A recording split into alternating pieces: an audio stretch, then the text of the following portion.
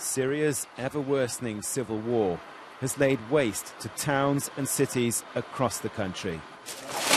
So much so that thousands of casualties from the fighting are now being treated in makeshift clinics like this.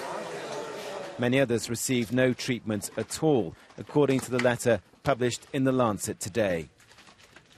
It also says Syria's doctors and nurses are being deliberately and systematically targeted, as are the hospitals.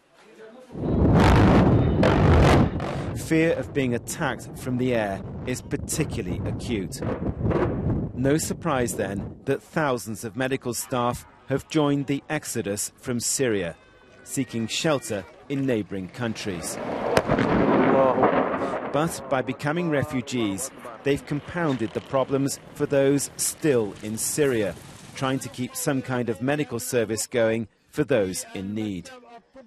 In response to the letter in the Lancet, the Prime Minister David Cameron says Britain will call for full, unfettered humanitarian access in Syria at next week's meeting of the UN General Assembly.